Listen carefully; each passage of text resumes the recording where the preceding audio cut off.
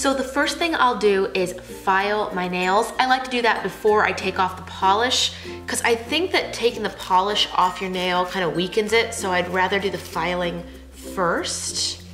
I'll just take a few minutes to try to file each nail. I know people say to go in one direction, but I really just kind of do whatever works for me that day. I know that's very unorthodox, but clip the nails that have gotten very long. If you're new here to this channel, I teach piano lessons. So my hands are playing the keys a lot each week. So it's very important. I can't let these nails get too long. All right, hand one is done. Switch over. I apologize for the disgusting appearance of these nails. I try to do manicures here at my house once a week, typically on Sundays after, meal prepping and cleaning for the week. But this is like 2+ weeks of just neglect. So these nails are really feeling it. All right, and once the nails have been filed, I like to use this nail polish remover Dip It that came from Target. It actually is called Remover Dip It. And there you go, all the nails have been cleaned and they're stripped from their nail polish. The one thing I don't like about this is it really dries out your nails and the skin around them. So after I do take off my polish, I let my nails kind of soak and clean. This bowl is just filled with lukewarm water, excuse me. I just let the nails soak for just about 30 seconds just to get all of that acetone off. Here they are nice and clean. The first thing I'm going to use on them is the OPI Nail Liqueur in the color of Schnapps Out of It, or Schnapps Out of It. Because I don't know about you guys, I'm not the best, nail artist, so I like to just start off with a little bit. And I'll start in the middle of the nail.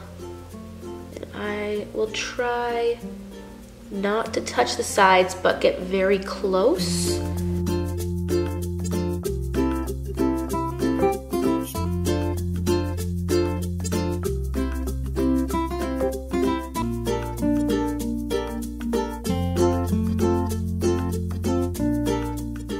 There we go. Both hands are done with the first coat of polish. And what I will do is I will let them sit here for about 2 minutes without touching anything, just to kind of let this base coat set and dry. And once they've sat here for about 2 minutes, I will take my next coat, which is Sinful Colors in the shade of Hush Money. I find that this color goes really well on top of that brown mocha color that we just used with the OPI.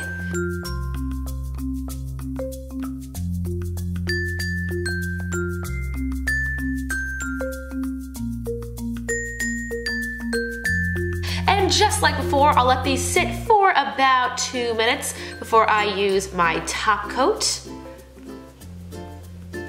Top coat today is Sinful Colors Professional, just in the color Clear Coat, nothing too fancy there. Does anybody else find that top coats really do make your manicure look more polished? I know they make them last longer, but I notice that they're just shinier and they do look like you just came out of a salon. And now all the nails do have the top coat on them. This time I will let them sit here for between maybe 5 to 10 minutes without touching anything. I'll usually have something on the TV or YouTube or something playing so I don't get distracted and then want to move or touch anything.